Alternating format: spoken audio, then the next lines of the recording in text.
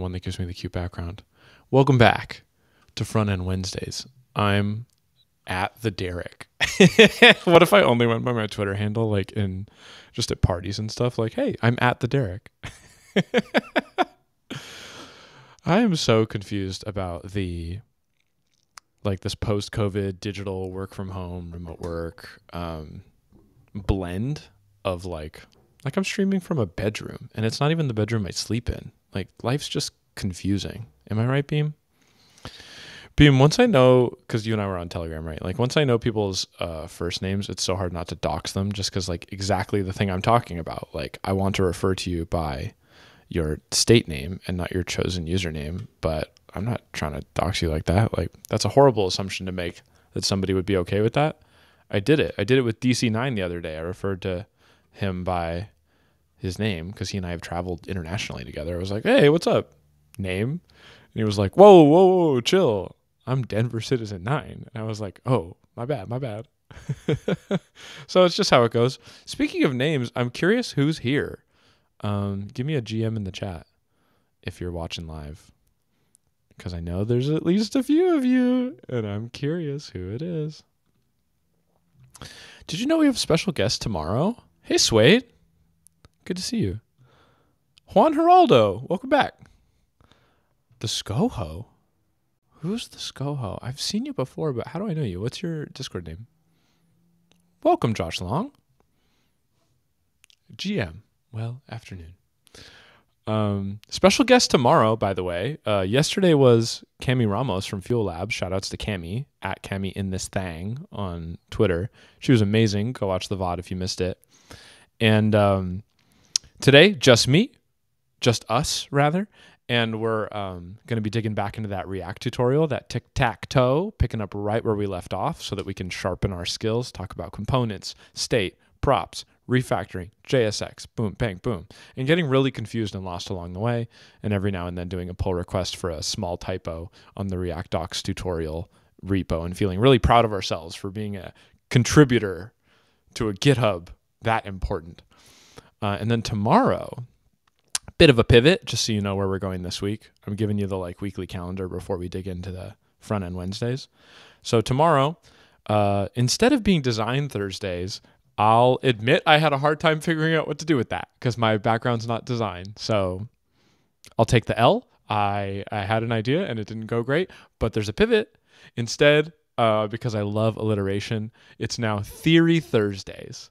And on Thursdays, I'm going to be bringing on guests to tell us about things at a little more of a conceptual level, a little more like the what, the why, rather than like the how and the implementation.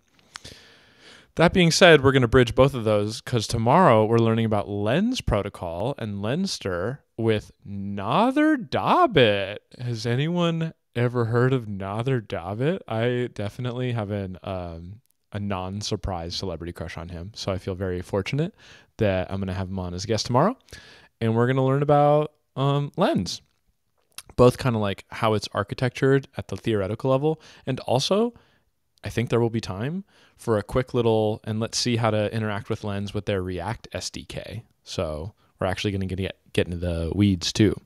So this is why we're here today, learning the language of React, so that tomorrow, when Nader's like, and then here's how I use the React SDK to import this library and pass the props to this component, we're like, I know what those words mean. I did that for tic-tac-toe yesterday. So that's our goal. Last thing on the calendar this week is Friday. If you missed last Friday, it was the first of a series. Basically, what used to be the community call has now morphed into the, what are we calling it? Road to ETH Denver, Raise Your Sporks weekly series. It's on Twitch instead of on Discord. We keep bouncing it around. Y'all are pretty flexible. Like, we've done Twitter Spaces, we've done Discord, we've done Twitch, we've done YouTube. So that'll be on Twitch and YouTube and Twitter. Let me double check my time. I think it's 1 p.m. Mountain on Friday. Correct. 1 p.m. Mountain on Friday. Everything is Denver time based, of course, here at ETH Denver. And last week we spoke at a high level about the Biddle-a-thon, what to expect, prizes, venue, and I actually have my notes right here. We did not quite get to talking about judging, how judging is going to go down for those of you that like to play the meta and optimize your chance for getting some sweet bounties. We didn't talk about mentorship and what kinds of sweet support you're going to have from like world-class experts in Web3 that just like being generous with their time, kind of like the guests that we have here. And then team formation, a crucial topic to make sure that y'all have friends to biddle with at ETH Denver. Is anyone here for sure going to come to ETH Denver? Give me a yes in the chat if you're for sure coming. Or at least like strong intention plan A is yes. Give me Chad yes in the chat if you intend to come.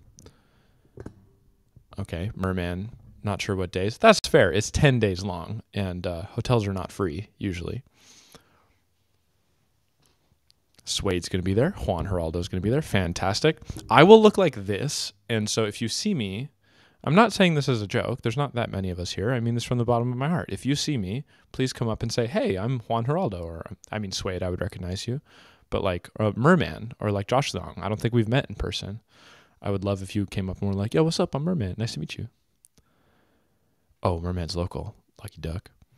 And Beam especially. I want you to give me a tackle hug anime style. That would be my dream come true.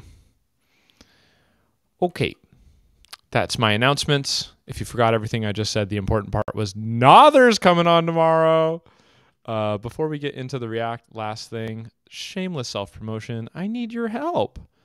I need your help making sure folks know this is happening. So please, and thank you, take that tweet. Take that tweet, which is this tweet. Yes. This tweet.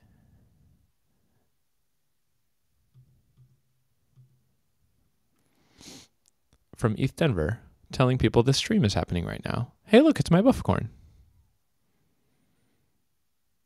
Would y'all like to hear my really dramatic Bufficorn story? There was like an emotional roller coaster over the last couple weeks related to my most prized NFT and an accidental rug. If people want to hear that story, it's a beautiful story about loss and friendship and a special guest that we're going to have coming up soon. Well, I don't know. I accidentally rugged myself. Okay, quick Lost Buffy story. So I'm Derek. I go on OpenSea. Now, I am famously paper-handed in the space, not a diamond hands. I've bought and sold Buffcorns over and over and over.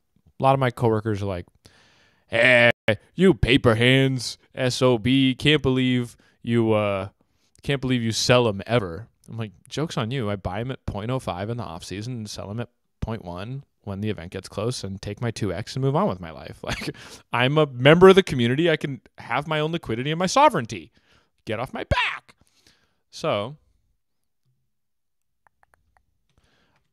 what I did is I went over to my wallet, just like this. Don't look at that. Very rude. Very private. And most of that ETH is from selling Buffcorns. And it was this one. Hacked for D20 DAI. Now, just to give you a sense of Buffcorns and the relative rarity of this one, it's super rare. And it was given to me, I got one Buffcorn in exchange for all the work I did for ETH Denver, and of course money. And they were like, here's your Buffcorn. Thank you for working literally 100-hour work weeks. And it was this one. So this one's sentimental to me in addition to being rare in the set. And I was doing that classic thing where you're like, well, I don't want to sell it, but I'll list it for like 5 ETH. Like if someone wants to give me 5 ETH, okay, you can pry it out of my cold dead hands for 5 ETH, sure. And in the process of doing that, I accidentally listed it. Where's history? Price history? Yeah. The day before New Year's Eve, I accidentally listed it at 0.15 ETH. I don't know how. I was like, I put in 5 ETH. And then as I was doing it, there were like 2 signatures to sign in a row. And that's where I knew something was weird. And within less than 5 minutes, I got an email saying, congrats, your item sold for 0.15 ETH. And my heart sank. I was like, what happened? I don't understand. This is my favorite thing. I thought I just sold it for 5. How did it just sell? Or I thought I listed it for 5. How did it just sell for 0.15? This makes no sense. And then I looked at the wallet and realized that this person had a lot of Bufficorns, more than 160. And I know where to go when I want to talk to somebody that has more than 160 Bufficorns. I go to the secret Discord channel, BBB or B3 Whale Lounge in our Discord.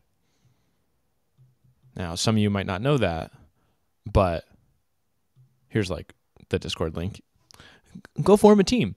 But I was over in the Discord, and I go to the secret channel for secret people that have 20 or more Bufficorns. If you have 20 or more Bufficorns in your wallet and you collect a collab land, there's a role we don't tell you about, but you can see some other people have it with their yellow name called BBB Whale, something like that. And it's just for people that have a lot of them. And there's just one channel where we can talk to each other and be like, dang, can't believe how much I spent on Bufficorns. How about you guys? That's all it is. But it's a pretty tight-knit group. There's like 6 of us that have been there for like a year. So we know who each other are, in other words. So I go over there and I'm like, hey, I made a mistake. And it was with you, ping, tag. Any chance we could like work this out and you could help me just switch it right back? And, you know, I'm coming in optimistic. Like maybe we can resort this or like figure it out at layer 0. That was my hope. I hear nothing back for over a week. I'm crestfallen. I'm like, all right, this is it. I do not get my Bufficorn back. And then a week later, this person writes back to me and is like, hey, I made a private listing. It's a little more than 0.15. It's like 0.17 just to cover the gas and stuff. Of course you can have it back. I really appreciate like the safe, warm space you create for this community. And I just wanted to honor that and give it right back to you. And if there's anything I can do, here's my background. If I can be of any service to the community, just let me know.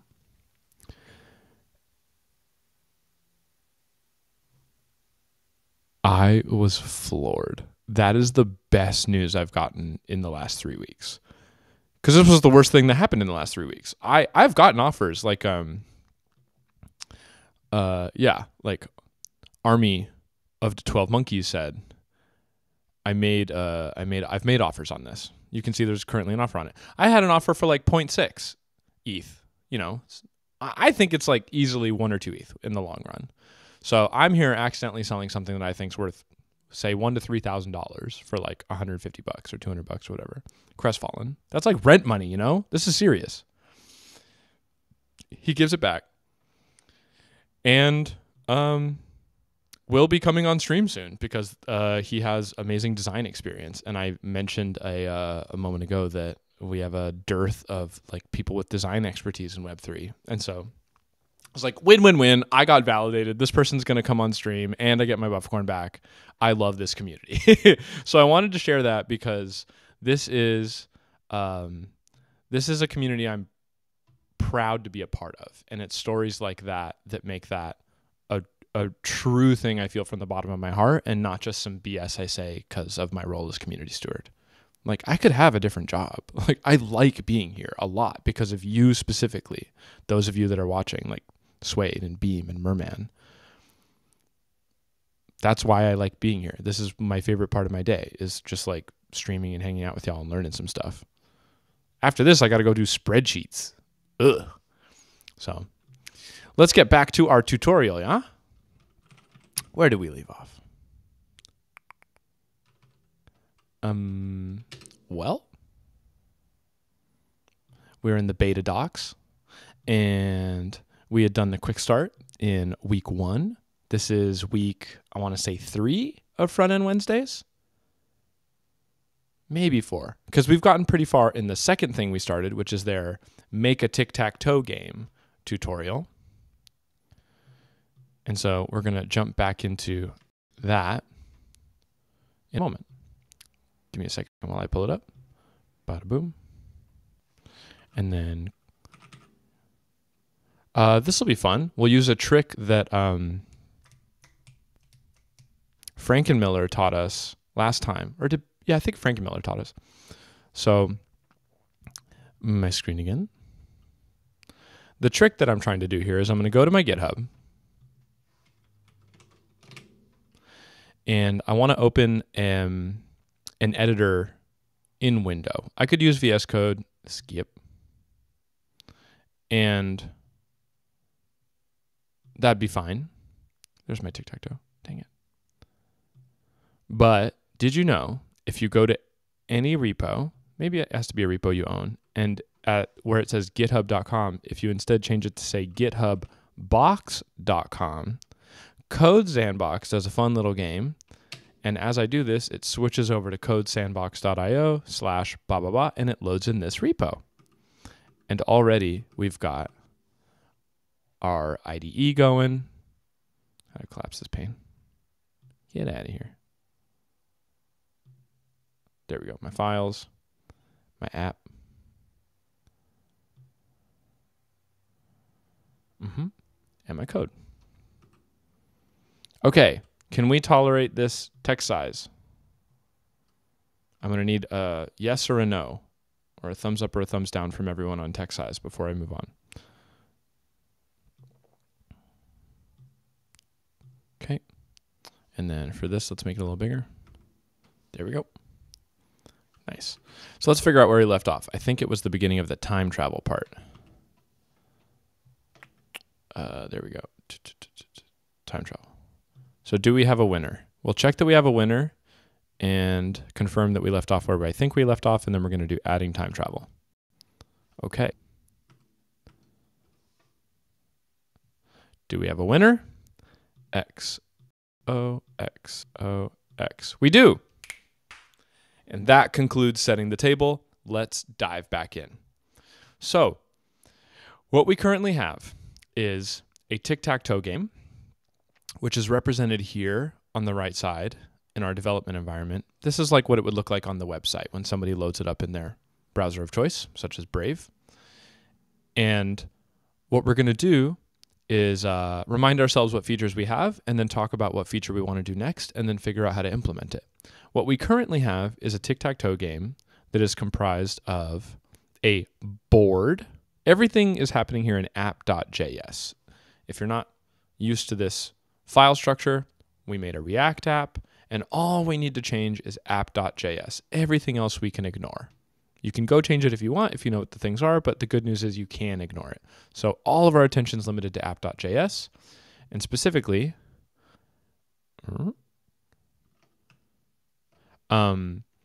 we have a couple functions. Let's take a look at this file. So we have an import statement at the top. Specifically, this is helping us keep track of state and updating it using React's very opinionated way of doing that, which at first is awkward because if you're coming from JavaScript, you're like, const var name equals 5, done. And React's like, no, no, no, you're not allowed to do that. You need to use hooks. Where's your getter and your setter? And you're like, okay, I didn't mean to make you mad. I'm sorry. But there's a reason you do that. It's you get all the benefits of React and it magically updating your front end when state changes and stuff. So we learn its opinions, which we'll see in a moment. And we have 3 functions at this point. The board, which keeps track of the entire board. The board is made of squares, which you can see here in the return. This is JSX. It kind of looks like HTML, but it's got some fancy stuff inside, specifically these square components. We have 9 square components here, 3 on each row, each board row. What is a square? Well, the code got kind of gnarly, so we made a board separate than a square. A square is a button, and the button does something when you click it. What does it do when you click it? It does handle click. What's handle click? We made that up, and that's the other function. What handle click does is keep track of the X's and O's in a fancy way that's not worth completely summarizing right now. It handles when you click, making that look like an X, and keeping track of the turns, like XO, XO, XO. It also updates to know that the next thing, when you click, it should not be an X. It should be an O now. That's happening right here, as kept track of by this variable X is next, which is either true or false, depending on whether X is the next thing to get placed. And then lastly, at the end of last week, we added this new thing, this variable called winner. Excuse me, this is I'm just surprised this is not being handled in a use state kind of way. We can do that? Really? So const winner equals calculate winner of squares. Squares, by the way, is an array of all 9 of these squares, whether they are empty, which is represented by null, or filled with the string X, like quote, capital X, end quote, or the string capital O, like quote, capital O, end quote. Like that. So we had to tell it, what are all the ways to win? And where did I put all the wins? Yeah, here's calculate winner. These are all the different ways to win. If these match, like if square 0, square 1, and square 2 are all the same thing, in this case, square 0, square 1, and square 2 are all X, then down here, it's checking specifically right here whether those are all matching, and also as a side note, not matching empty. They start matching empty. We don't want to count that one. So if they match as something that's not empty, specifically X or O, then you have a winner. And then that updates here. That's the beauty of React. It automatically updated what we're displaying on the screen. Where's the JSX for showing the winner? Right here, status. So status is where we're keeping track of that. And status is changing between winner colon and then X, or next player X or O. So this status thing is pretty cool. This is the power of React right here. Here is the status thing. See? So it's like right here. This lets us, they call it escape into JavaScript with the curly brace. And instead of doing HTML, now we're doing JavaScript, and we're just representing this status. And then that can update automatically to display different stuff depending on the state of variables, such as whether there's a winner. Super cool. Super cool. All right, enough setting the table. Let's add time travel. So our goal is just to show you, some people like the mental model. Save this so I can come back to it. When we're done adding time travel, we'll have something like this.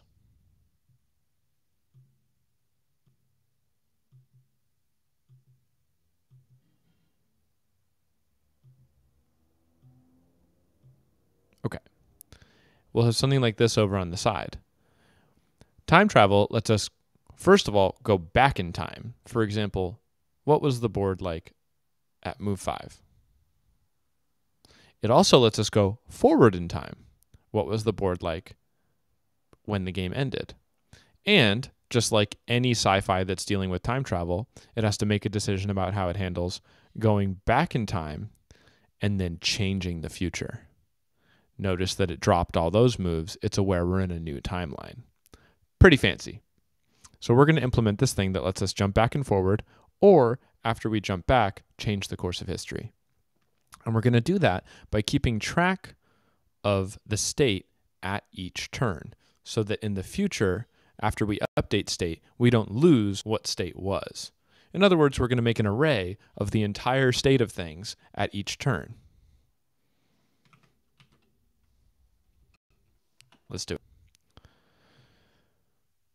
So squares, that's where we're currently keeping track of state. It's this array of squares 0 through 8. Computers count at 0. So instead of saying 1 through 9, we say 0 through 8.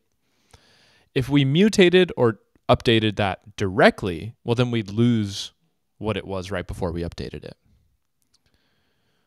So what we're currently doing, which is already a best practice, is we're not mutating it directly. We're using slice just to create a full copy of the array. And then we're updating that copy, and then we're saving that copy as what square should be now. It's a bit of a two-step process, but that saves us the trouble of mutating it directly. All we have to do is make a slight change to how we're doing it, and instead of updating, or in addition to updating squares, which is how things are now, we're also going to update this thing called history. And instead of overwriting squares, well, in addition to overwriting squares, over on history, it's going to be this list where each entry in the array is itself an array of the entire board. In other words, history will have, what's the biggest number of turns you could have? 9 turns. So history will be an array that could be up to 9 long, 0, 1, 2, 3, 4, 5, 6, 7, 8. And at index 0 in this history array, index 0 will itself be an entire array. I like to think of it like columns and rows because we're dealing with an array within an array. So if history is this thing that goes down, then at each spot in history, it can go across and be an entire array of the entire board. For example, x0x blank, blank, blank, blank, blank, blank, blank, blank. That could be how things were at turn 3. So we're going to keep track of these arrays of the entire board, one after the other, in itself a larger array called history.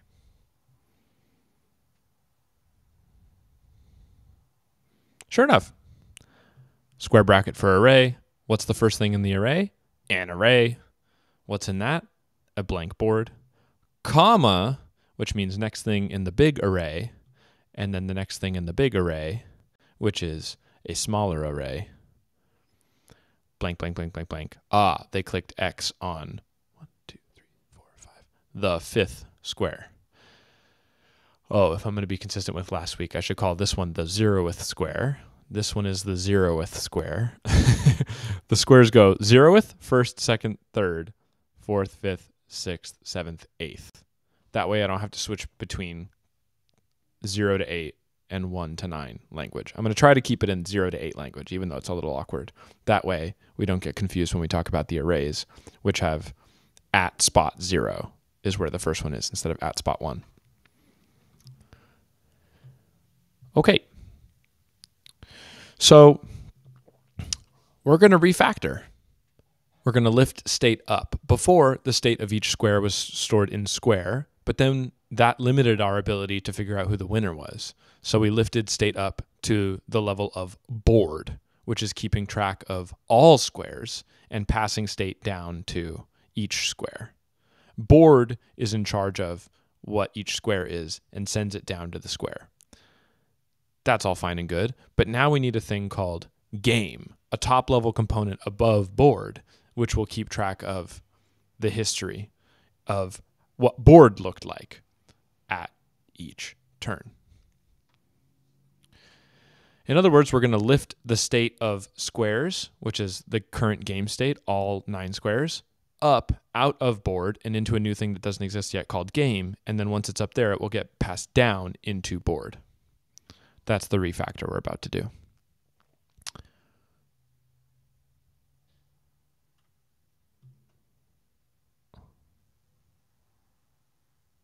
Okay. Here's our game. Have it render the board component inside some markup. Ooh. Ooh. We're going to copy this instead of type it, but we are going to look at it. So this is our new export default. We cannot have 2 defaults.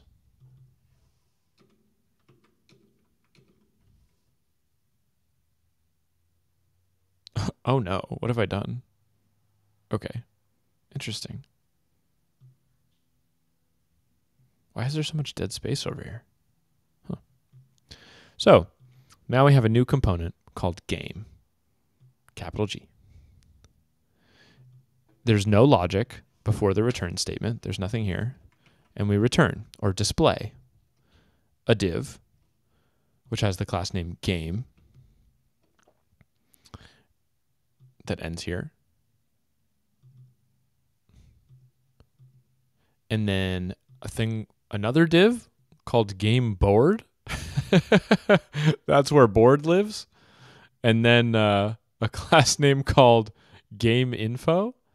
And then this OL, if you're not familiar with HTML, OL is an ordered list. You make these all the time in any kind of text editor or notes app. That's the kind of list that goes 1, 2, 3, 4, 5, as opposed to an unordered list, which would be listed UL here in HTML. That is where it's just like a bunch of dashes in a row or a bunch of circles in a row. There's no order to them. It's just a list of things. So you use them all the time. Now you know what they're called: unordered lists and ordered lists. And this is our to-do. This is where we're going to write some code right now.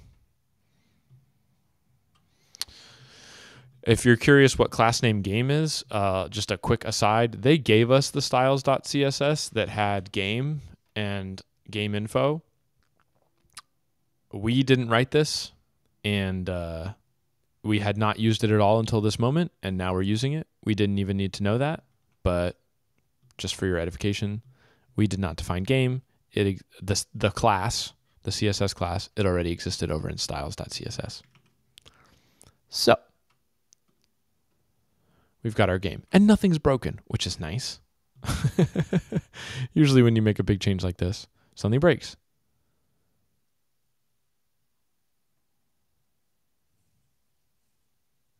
That's why we have extra divs. I was like, this is a lot of divs. Like, we could totally get away with like not doing that and not doing that. Oh, is this two things next to each other? Yes, it is. Oh, so we don't have to do that or that or this or this or this. We could just have the board. This is what I expected us to start with. But we're actually adding below this div or this area on the screen another thing, which is currently blank. Hi. Oh, I see. Hi. And then wrapping it all in a div because you're only allowed to export one thing. So this thing is living over here. Hi. I'm going to be a list someday. So this is where our turn order list is going to be. This is a placeholder for that. All right. Let's jam. So we're lifting state up. Our goal is to bring the game state, as currently represented by the array squares here within the board component. We want to change things around or refactor our code so that squares now lives up here in the game component. As always, I'm going to waste time by guessing how that will go, because as a person trying to actually learn and understand this stuff, it is way better cognitively to guess what you're about to learn and make your brain work on using its current understanding to make a mental model. Even if you're super wrong, at least you have an expectation so that when you look at the answer and it doesn't match that expectation, your reaction is, wait, what? Instead of, okay, sure, because you didn't have any expectation. So let's guess. What I'm going to do is take squares and just cut this line and bring it way up here. Good job. And now I'm getting an error. Squares is not defined here at 46, character 33, line 46 or so. Here we go. Squares. Why are we getting this error? Because squares no longer exists at the level of board. Let's take it from the level of game and pass it down into board as we declare board right here. I forgot the syntax, but the good news is this is so similar to what we did here when board had to pass it down into square. So I think we go value equals this. It'll be something very similar to this. Value equals this. And instead of passing one part of the array, I want to pass the whole array. Oh, you didn't like that? What about that? But okay. So that's passing it down, or at least my guess. And now how do I receive it? The board doesn't know to receive it yet. Squares. You're going to receive... Done. I'm a god. We got lucky. I wonder if X is next will also move up. It will.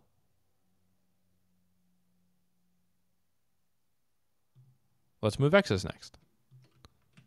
Goodbye. Moving it up from the board up to this new top level component called game, and then also passing it down. Value equals squares, and X is next.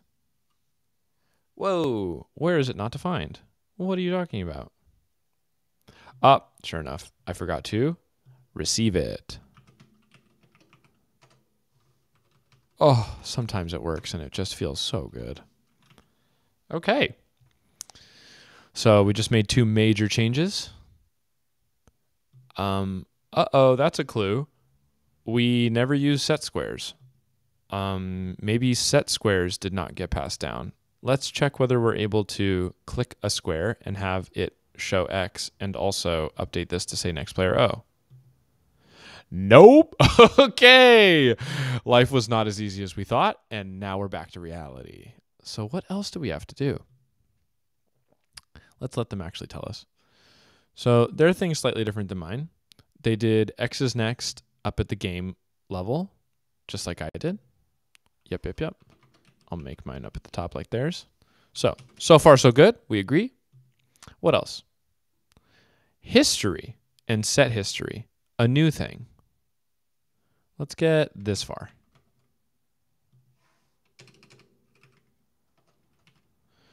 So this is going to be our new array of arrays that we looked at a moment ago. And what are we going to initialize it as? This is an array that is up to 9 long because of that's the number of turns. And I want to start by filling it. Before, when we make the squares array, which is 1 array, it's filled with nulls. But I want this to be an array that's 9 long, where what it's filled with at each spot is also an array that's 9 long, that's filled with nulls. So this is getting a little recursive. I wonder if I can go this. I want it to be filled with a bunch of these. Okay, it didn't scream at me. That's a good start. Array. No, that's not quite how they did it. Hello? An array.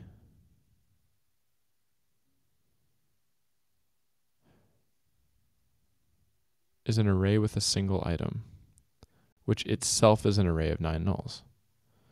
Oh, so they're starting it out not as an array that's 9 long filled with arrays. They're filling it, it's an array that only has one thing in it, but the one thing in it is an array that is 9 long also. Or it's an array that's 1 long. It's this, and only this is inside. It's an array with only one thing inside, and the one thing inside is an array also. But that inner array is 9 long and filled with nulls, rather than the outer array, which is 1 long and filled with an array. I need to go super slow for this kind of stuff because this is definitely what was hard for me when I was first learning JavaScript. Okay, botched that. We're just going to let them tell us how they did it.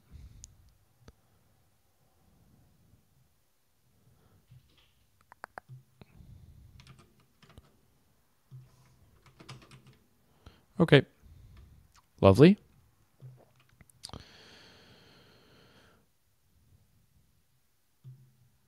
So what do we show on screen now? Well, whatever the most recent thing in history is.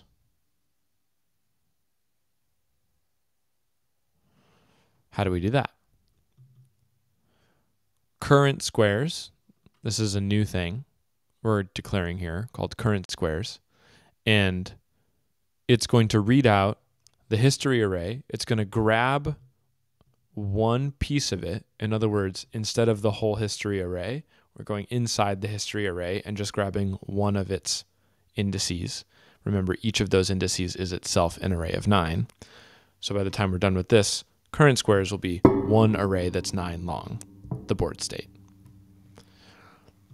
And here we play a little trick called history.length minus 1, which, for those of you that have done free CodeCamp's JavaScript tutorials, highly recommend if you don't know JavaScript, just jamming through all of these. That's how I got to where I am, self-taught.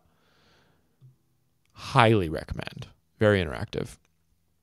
Takes you pretty deep. Couple hundreds of really quick bite-sized, really important things in here. So I'm not going to dig into, thank you for asking, Merman.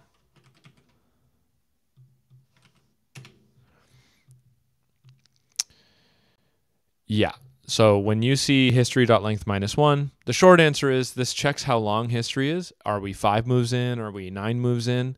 And whatever the answer is, oh, this array is 9 long. Instead of saying, give me the 9th thing, that would throw an error because computers start counting at 0. So the 9th thing is in a spot called the 8th spot because the first thing is in a spot called the 0th spot. So this is how you say in JavaScript, give me the last one. You have to do this minus 1 thing just because the counting starts at 0. All right, let's add our current squares. I'm being a little more copy pasta today. Done. But what about squares? Oh my God, do we not need it anymore? Let's pretend we don't need it for a while. And we pass down current squares instead. And then it breaks. Wait, what? You can do that? Board is okay with receiving it? Does board not care what the name is? That's crazy. They can have different names and what matters is the order and you can rename as you receive them. That's crazy. I didn't know that. Current squares, weird name.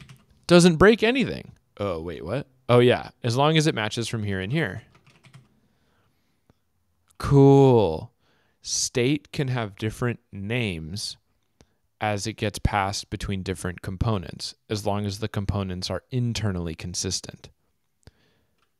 Or said another way, up at the game level, we call this array current squares. And then that same array at the board level is called something different, squares. And it doesn't break. We didn't even have to say squares equals current squares or anything. We just called it squares right here as we imported or received it. Super cool. All right. Let's make a handle play function inside game that board will call. Right now we have the handle click thing going on. We're refactoring that. Pass X's next, current squares, and handle play as props to board. Okay, so we need to make handle play. We'll do that in a moment. I'm just going to go ahead and get rid of this squares thing. That's wild. And we're going to pass down handle play. Do I pass it just like this? In other words, do I pass functions the same way I pass variables? Or do I need to do like that? You know what I mean? Oh, doesn't it get called a million times if I don't do something specific? Yeah, exactly. I wonder if it's on square click. Let's go check. So how should we actually be passing this down? Board. Whoa. I was supposed to do it like that? And on play, handle play. Okay, so the answer to my question is no. You did not need different syntax. You just name it. And something I did not realize was you can name it that explicitly. Wait, value isn't the general thing? What? I thought that was a React thing. That's just a random thing? What? Oh my God, it is just a general thing. Oh, okay. Cool. So here for our board, instead of writing it that way, what are we going to pass down? We're going to pass down three things. Whoops.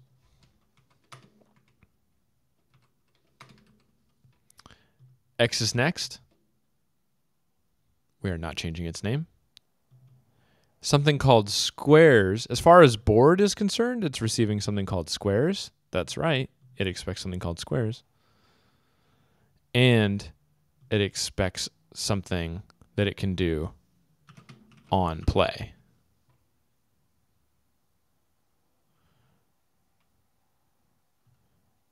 Is that how I receive it at the board level?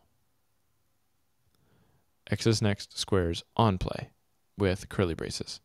With curly braces. Why? Good enough. Okay, so we shifted from the I know what variable it is because of what order I received it to I know what variable it is because they were passed separately with explicit names. Boom, boom, boom. And those are the same names we see down here. Okay.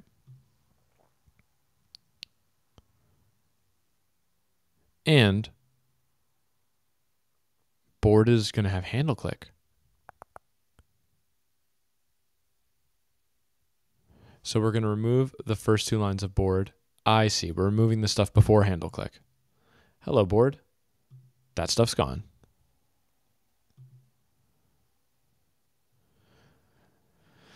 Set squares and set x's next. Those are no longer pieces of state that are handled at that level, so we got to change how we do it.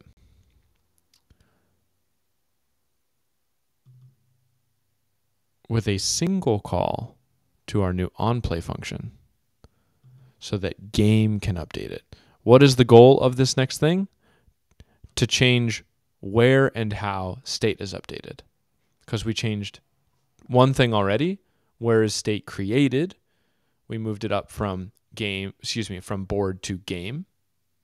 Now we need to change how state is updated. That's this function we're in the process of writing.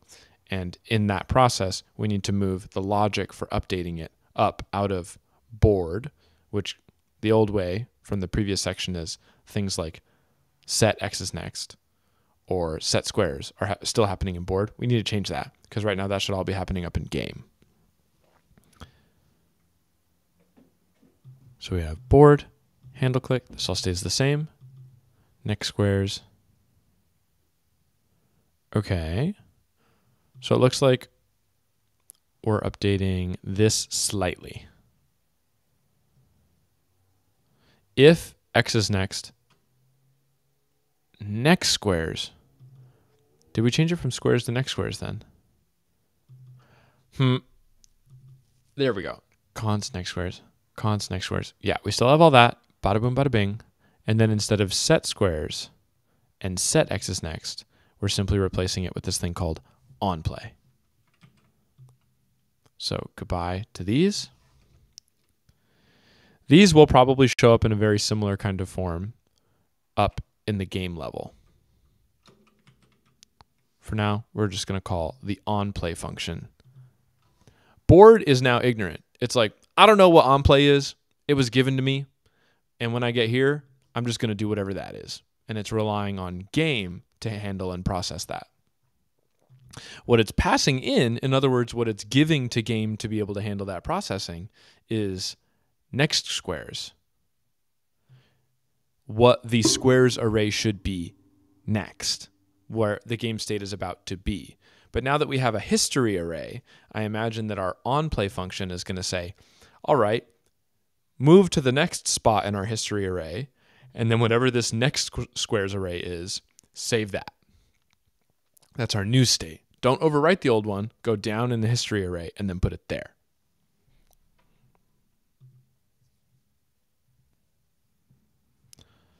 The board component is fully controlled by the props passed to it by game.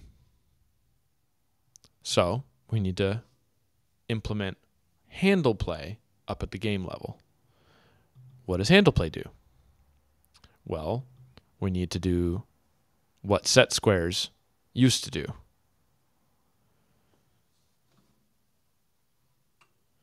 Handle play function needs to update game state. When state gets updated, in other words, when history, the variable of arrays, gets updated, there will be a re-render, and we'll see it on screen. But without set squares, we're going to use history. So let's append it. An array, you can append. That means, hey, however long the array is, make new room on the bottom. New spot, doesn't exist yet. And then jam this stuff there. Push it onto the end.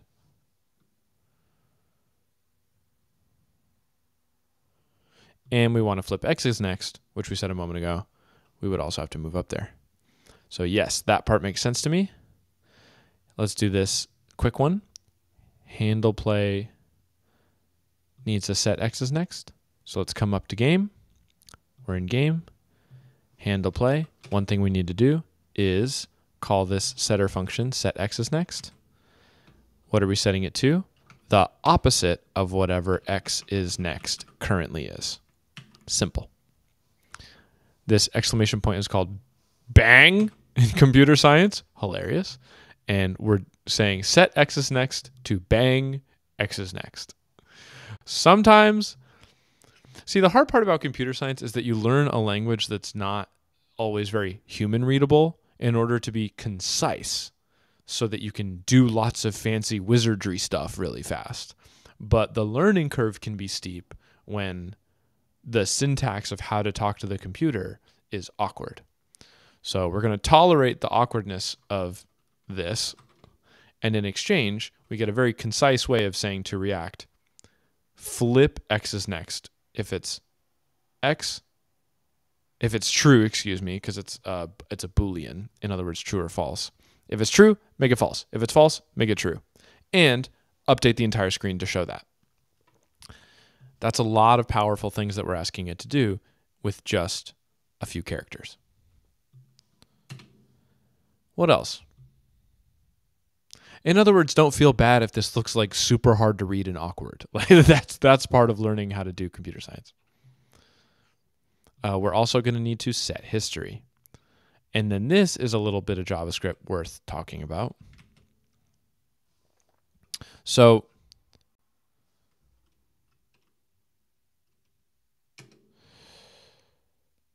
we're calling the set history setter, the setter, to update the state of history, which is an array. Currently, it only has turn 1 in its 0th index. And what it has there at the 0th index is an array of 9 nulls. The board state at turn 1 is an array of 9 nulls, and that array of 9 nulls is the first thing in the array called history. What we want to do is leave that there and then have the next thing in the history array be a new array of 9 things where it's 8 nulls and then an X wherever they clicked. For example, if they click in the top left, it already works. God dang. Then we would have, trying to find their example. Yeah. 0, 1, 2, 3, 5. I can do it like that.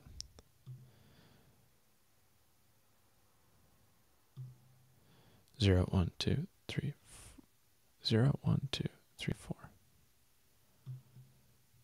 0, 1, 2, 3, 4. Yeah. So now history looks like this. It's an array. The first thing, the 0th thing, is 9 nulls. And then the first thing right after the 0th thing is 8 nulls and then an X wherever X was clicked. In this example, the 4th square. How do we do that, though? Again, we tolerate the powerful brevity of syntax to gain the ability to say it quickly. This is called destructuring an array. MDN destructuring array. If you ever don't know JavaScript, throw MDN in front, and then you'll be on the Mozilla Developer Network. This one? Give me the ...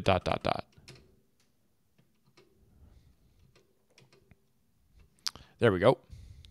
There we go. Spread. That's what it's called. MDN spread. Spread. Great. So if you want to learn more about this ... thing, go read up. In the meantime, we're just going to use it. We're going to spread the current history array out. Boom, boom, boom, boom, boom. And then right after it, we're going to have the next squares. Boom. That's the new game state. And then we're going to wrap that all up into an array.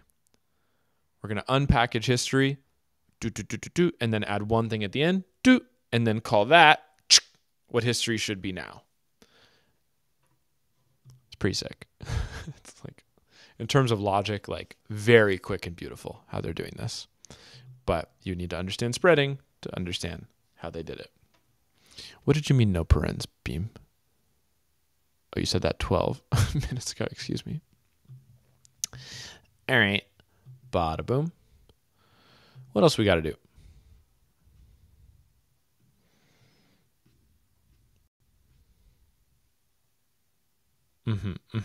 So have we... Yes, we did this. We did handle play. Enumerate all the items in history, and then right after that, do whatever next squares is.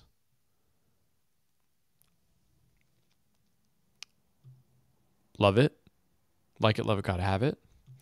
At this point, you've moved state to live in the game component, and the UI should be fully working just as it was before the refactor. So we did a bunch of work to get back to where we were. And we did that so that we could do what we're going to do next.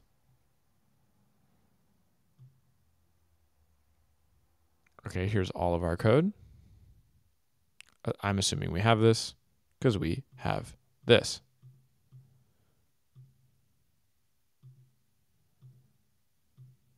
Great. Showing the past. Now the fun part. Now the power. There was a feature request from the product manager. You need to be able to show the past moves. We haven't even begun to implement that. We had to do the pre-work of refactoring to be able to do that.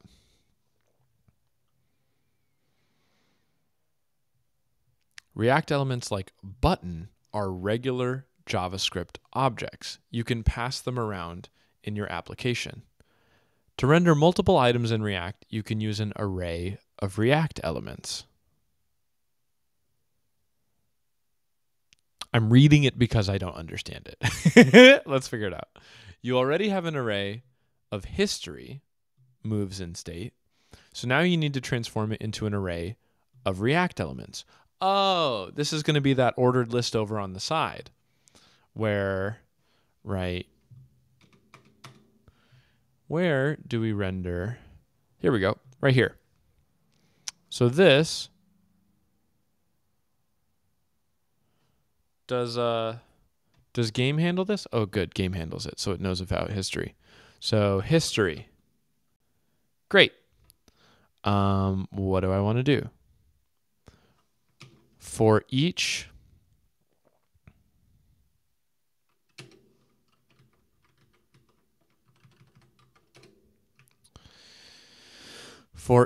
element of history, I want to display an ordered list. So how do I not procedurally do this? How do I just do it like if there's two of these right next to each other, I should probably have it say something like thing. Thing. Okay. The beginning of expected behavior. So I want like for each. Is that a thing? In history. Nope. Gotta JSX that.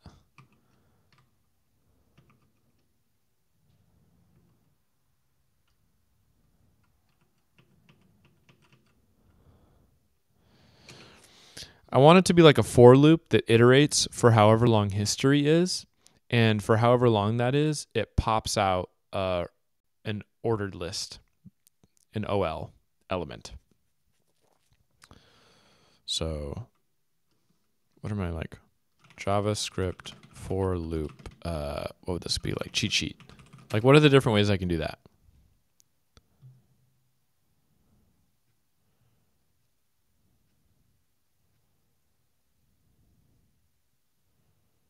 Yeah, this is the simple one.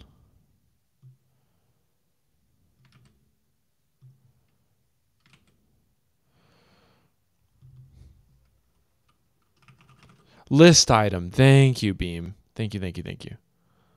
Okay. Text. So the first thing I want to do is display the word text. We're going to make this OL.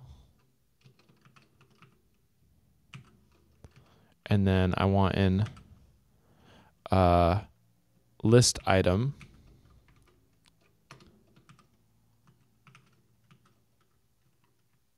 Okay, we're getting there. We don't need two ordered lists. That's the wrapper for the list. But we do need to close this ordered list. Okay, are we getting there? Okay, and then this is JSX. So it's complaining that we didn't tell it to expect JavaScript. Okay.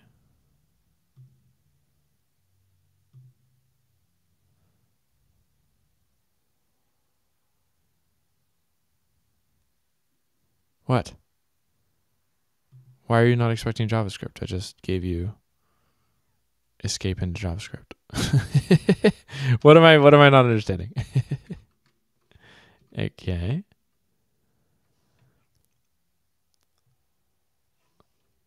Did I do the for loop wrong? For parentheses, close parentheses, for parentheses, close parentheses, bracket, bracket.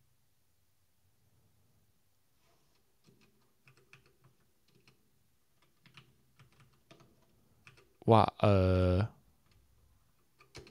Okay. Why is this not working? More parentheses. Not quite. Okay, fine. How do they do it? Map. Map's so much cleaner. Map. So here's how map works. If you have an array, which is here, usually this array would be saved as a variable name, such as array or history. But here they're doing it explicitly. Here's the array. It's got the numbers 1, 2, and 3. Dot map. Map is it's a method that exists on the array prototype. In other words, you don't have to define what map is. It already exists, and you can do it on any array.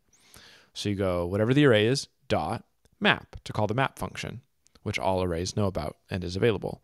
And then you pass in this anonymous function that takes each element of the array, which we're going to go one at a time. That's what mapping does, is it just whatever, it grabs each element and holds it. We're giving it this name X for a moment. And then does, this is arrow function notation.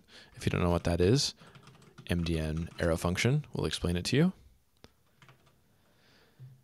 Does X times 2. And then the output of this would be that same array, but each element is being multiplied by 2.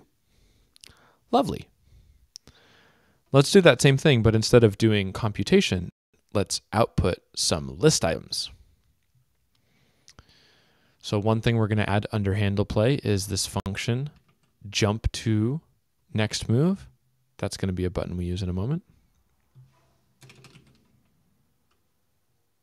Let's get rid of this chaos.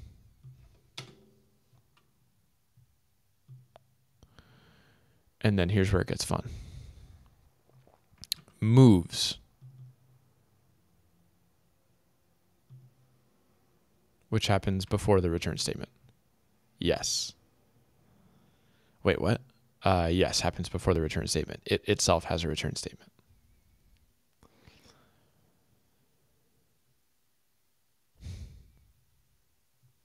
Oh, glorious. So we're just calling it moves down here. Of course, Derek. Of course.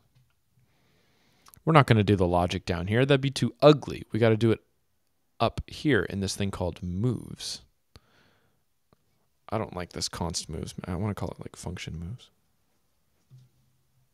So this is just going to be a moves, which is something that we define right up here. Beautiful. One more room to breathe. Okay. How do I hide this? Yes. Great. Let's talk about it. What is moves? Take the history array and map each element of it. Each element of it we expect to also be an array that's 9 long. And that is going to have 2 pieces. What is move? That's not how I understand history works, or how map works. What is squares the first thing? Let description. If move, okay. If move's greater than 0. Is this a thing that comes out of map? This like index thing? Tooltip, help me. Index. Oh, it is.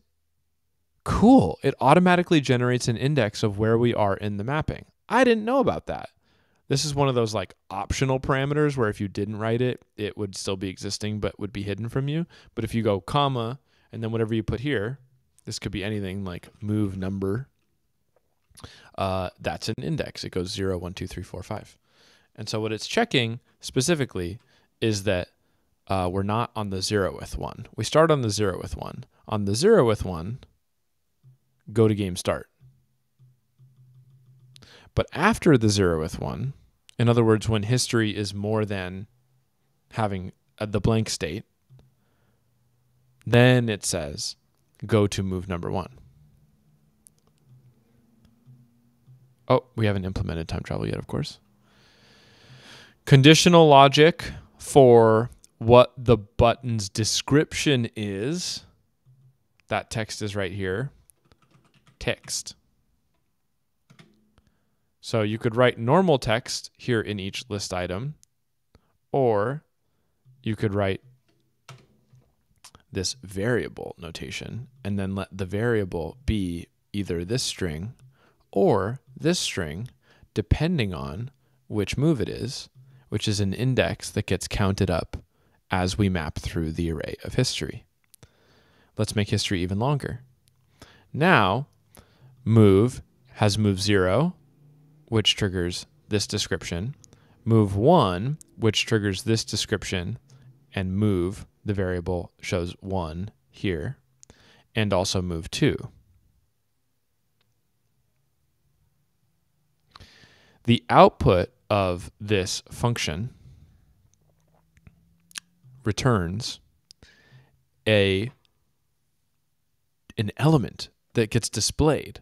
It's a function, and the output of the function is stuff to show on screen. And it changes how many stuffs depending on how long history is.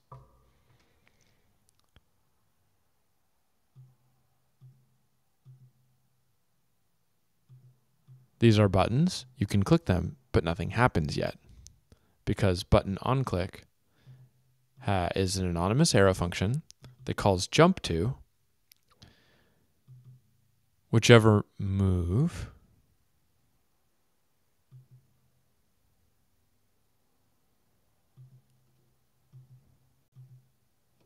What? There we go. Oh, description is displaying, of course, and the arrow would jump to that move. Cool. However, we haven't written jump to. If y'all have any questions, just ask. I know I'm moving a little quickly through this, and that's because normally these last an hour, and I'm going long because I want to finish implementing time travel before we wrap. Let's see how far we can get. Down here.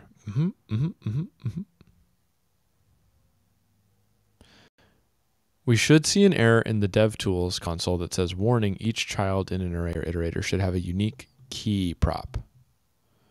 Check the render method of game. Okay, do we have that?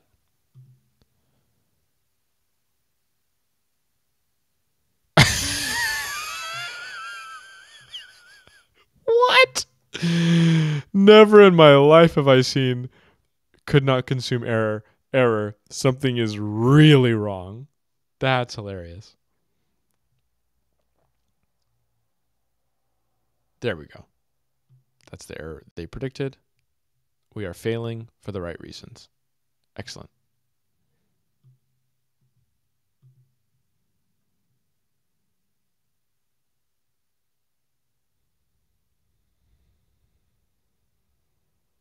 Okay, that's what I just explained about how it checks how long history is, and then for each thing, puts out a little button over in our ordered list 1, 2, 3, 4, 5 that says go to game start, go to move 1, go to move 2, etc., depending on how long history is.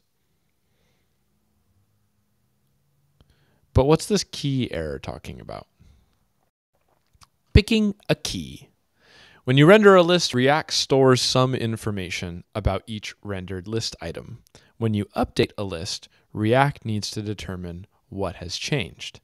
You could have added, removed, rearranged, or updated the list's items. Imagine transitioning from these two list items, Alexa 7 tasks left, and Ben 5 tasks left. Tasks, to Ben 9, Claudia 8, and Alexa 5. A lot happened there. It used to be A and then B. Notice that they're doing the classic textbook thing. A, B, C. So it was A, B. Now A is at the end, after B, and there's this new thing C in the middle. And the numbers are different for all of them. So how would React know that Ben 5 tasks left is the specific list item that got transformed into this one on the top, Ben 9 tasks left? It's not smart enough to be able to figure that out. You got to give each of these list items a key so that it can just check like key value equals list item 2 or list item Ben, so that if it needs to render Ben's with like his profile picture or something, that it can know which one's Ben's. The same Ben, even after we change the order.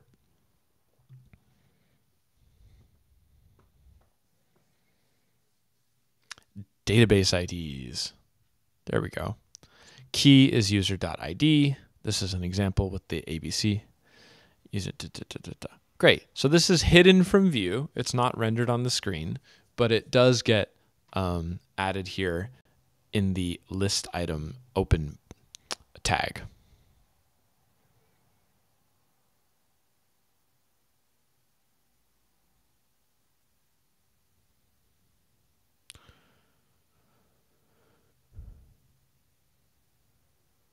If a component's key changes, the component will be destroyed and recreated with the new state. Interesting. So key is a special and reserved property in React. When the element's created, React extracts the key and stores it directly on the returned element. It looks like it's passed as props. React automatically uses key to decide which components to update. There's no way for a component to ask what key its parent specified.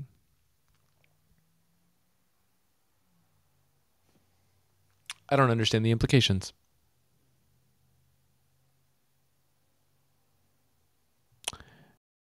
But you should probably be using keys when you're building dynamic lists. If you're making a blog and for each blog post, you're creating this little like summary card over on the front page that people can scroll through and click which one they want to expand and read, probably there should be something like blog ID. See you, Suede. If no key is specified, React will report an error and use the array index as the key by default. But that's problematic when you need to reorder the items in the array or add or remove items, which is common. So explicitly passing key equals I, that's the index array, silences the error, but it's not recommended. That's a bit of a janky workaround. Don't do that. Keys do not need to be globally unique across the entire app. They only need to be unique between components and their siblings. In other words, if there's a parent component, such as game, and that has two components, board and turns over on the side, board and turns are siblings, and they should not be using similar key names like key A, key B, key C, key A, key B, key C. That'll confuse it. Okay. So how do we create unique keys to solve this problem? In our game history, each move has a unique ID. It's which turn number it was. That's nice. It's built in by default. Moves will never be reordered, deleted, or inserted in the middle, so we can use the index as the key in this case. You can add the key as in the list item, key equals move. Key equals move. Okay. List item. Where'd you go? Where does list item live? Over in game. Over in return. Yep. List item. And here our console gets quiet.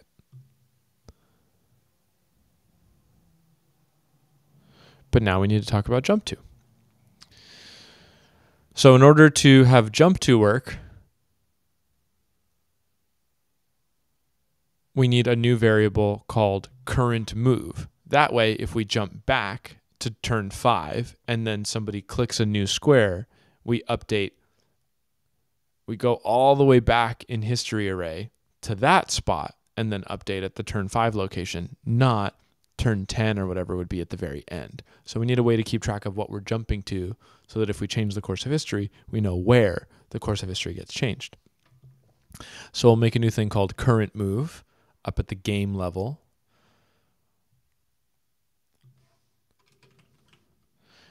And then current move starts at 0.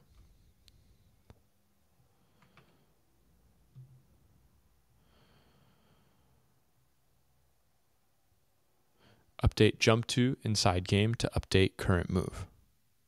You'll also set X's next to true.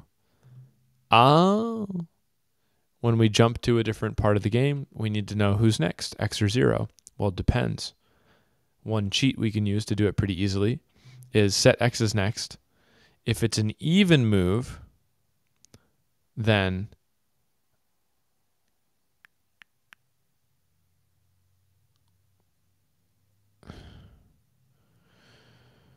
set it to true if the number you're changing it to is even.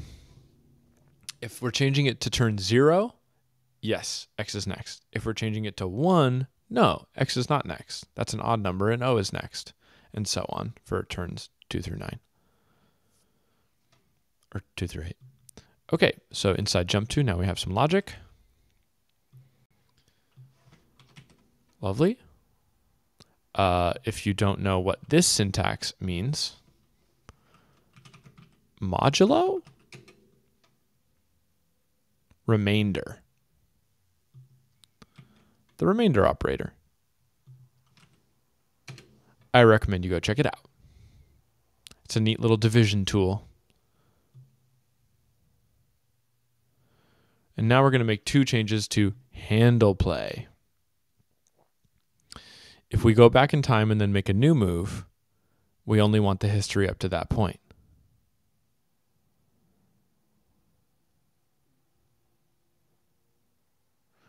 Instead of adding next squares after all the items in the spread syntax in history, you'll add it after all the items in history.slice.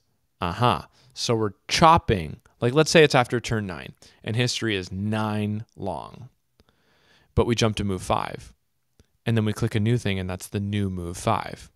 Well, then we only want to grab turn 0 through 4 in history. We want to slice a certain chunk of history, not the whole thing. And then after that slice, we'll add on this new turn 5.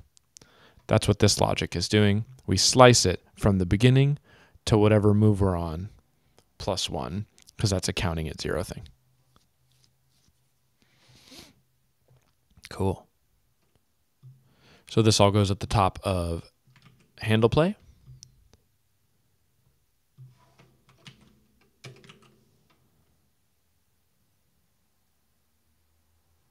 In addition to? No. Oh, we updated how...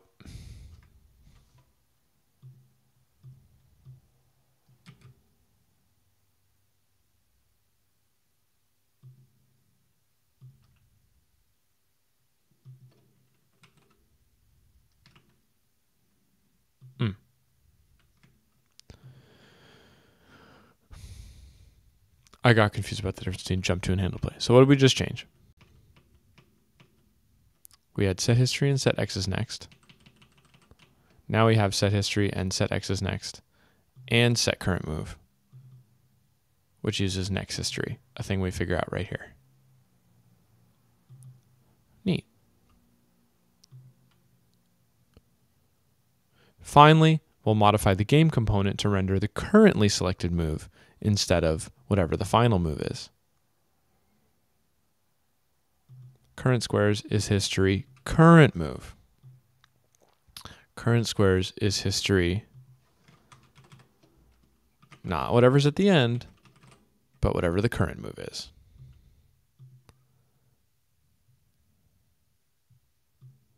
X, O, X. Can we go back and make it here instead? Can we go back and make it here instead? Can we go back and make it here instead? Wow. Lovely.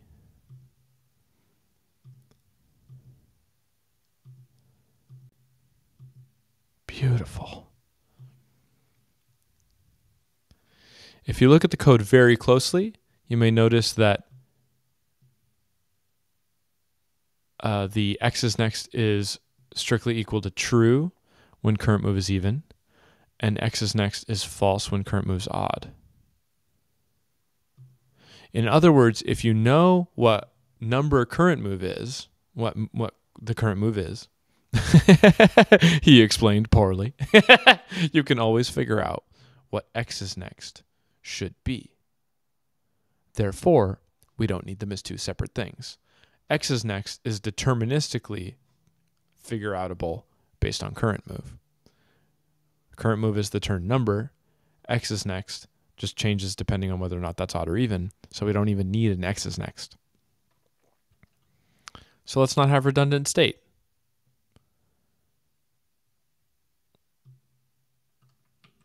X is next, instead of being its own bit of state, is now just going to be whatever the remainder is of current move divided by 2. Sorry. Oh, that's clever. Let's take a closer look.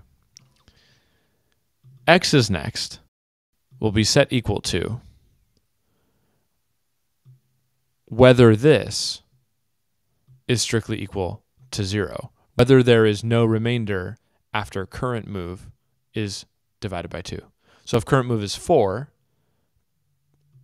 the remainder after you divide 4 by 2 is 0, and this statement evaluates to true. Yes, it is the case that 4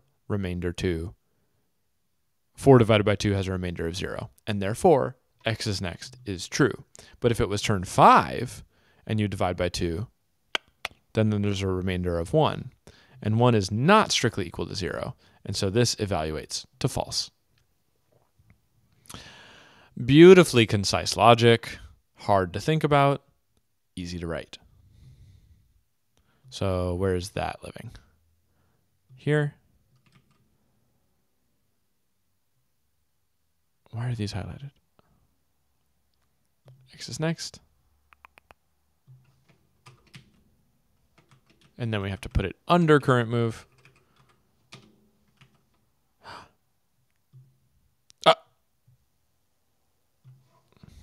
That's why it highlighted those.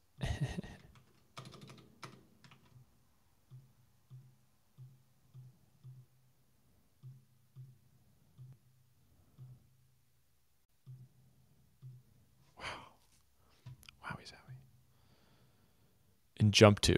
Did I get the one in jump to? I did. Okay.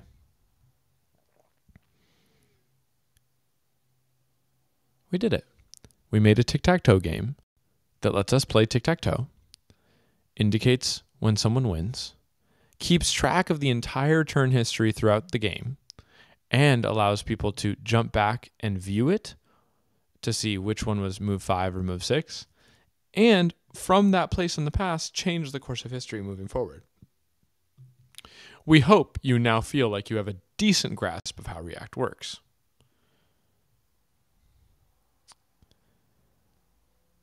Here are some extensions. Beam, you will not be able to do that because the history array, question was, if you play 4 moves, jump back to move 1, and change the move that was played, what's the result when you jump forward to the original move 4? Let's try it out. X, O, X. So we played 4 moves. Let's play 4 moves. And then jump back to move 1, and then change what was played. What is the result when you jump forward to the original move 4? We can no longer do that. And the reason we can no longer do that is that after we jumped back in history, when we changed this slice part,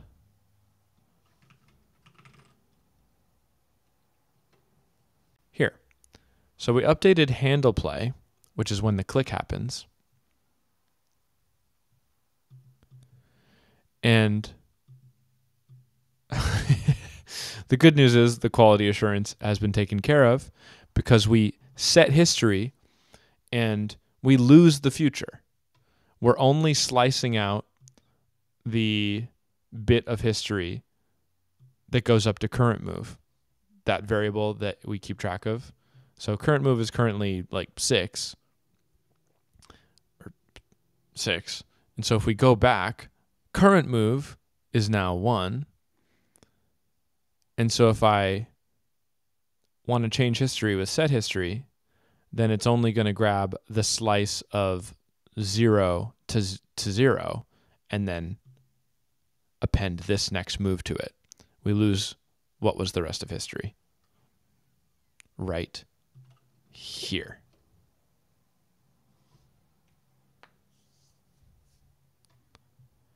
Okay. And that's React. I'm excited because front-end Wednesdays will continue to be a thing, but rather than it being a React tutorial next week, we actually have a special guest, Vito Rivabella from Alchemy. You know, Alchemy.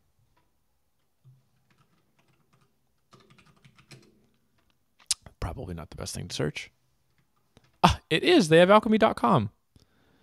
So Vito Rivabella from Alchemy is going to join us and talk about what Alchemy's been up to and help us improve our front-end skills in a specific way. If you don't know what Alchemy does, they help front-end developers query the blockchain and be like, hey, blockchain, what is going on? And also be like, hey, blockchain, this person wants to do a swap on Uniswap. And the blockchain's like, thanks for letting me know. I'll go put that in the mempool. There's a lot that happens in between somebody's browser, like their phone or their desktop, and state getting updated on the blockchain. And Alchemy is that middle layer that helps communicate between front ends for dApps and the blockchain itself updating its state. Merman, what were you talking about? That's an NFT. I'm not sure. This concludes today's Front End Wednesday. I'm at the Derek on Twitter. Follow me. You're in their Discord. You can ask lots of questions of Vito next week. And as a reminder, I said this at the beginning, we have special guest Nader Dabit tomorrow. Yay! Twitter, Nader, Dabit3. We have Nader Dabbit. Yay. He's one of my dreams. Nader.lens. He's going to be talking to us about Lens Protocol, which is like Web3 social graph. So that's kind of cool. We might even talk about Lenster, which is a play on Friendster, a like proto social media platform before Facebook. But more specifically, we're going to be talking about Lens. And maybe I'll even get my .lens on the spot. I still don't have one. Imagine. Okay. Until then, you know where to find me. At the Derek. And I'm also Derek in the Discord. And apply to Camp Biddle. I definitely want to see y'all at Camp Biddle. Oh, I realized I wasn't sharing my screen during that last. Nader Dabbit, my hero. Lens Protocol. Lens is great. Okay, that's the part you missed. Also, apply to Camp Biddle. I want to see you there. 10-day boot camp during ETH Denver. It's free. World-class education. We're talking Vitalik, Austin Griffith, Nader Dabbit, and Patrick Collins, and others. 4 different tracks. No background experience required other than the 2 technical tracks. It'd be nice if you had ever used a programming language before, including basic JavaScript would be good enough.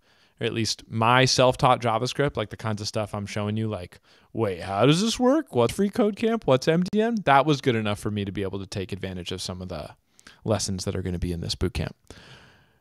Goal of the boot camp is we take noobs and bring you from 0 to hero, and you go participate in ETH Denver and biddle a project, make some friends, win some money, whatever your goals are. We would love to see you there. So tell your friends about ethdenver.com/Camp Biddle. Please and thanks.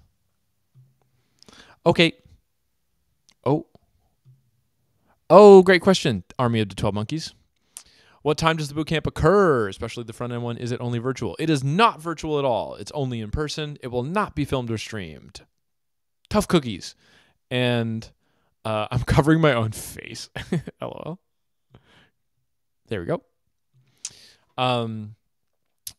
It's from the 24th to the 1st is like the hands-on learning part is during Biddle Week. And then we just set you free to go participate in ETH Denver's core event, the Biddle-a-thon. So there's no instruction or anything during the March 2nd to March 5th when everyone's biddling. So to answer your question, on Friday and Saturday, it'll be all day. But then on Sunday, Monday, Tuesday, Wednesday, it'll be half days. You'll either be in the morning cohort or the afternoon cohort. It'll be 4-hour days, Sunday, Monday, Tuesday, Wednesday.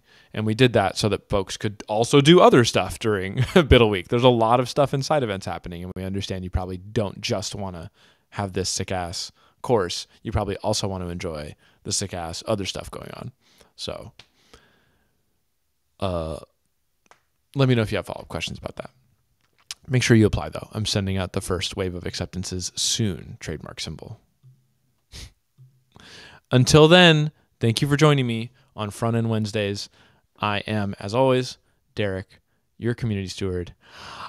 Bye!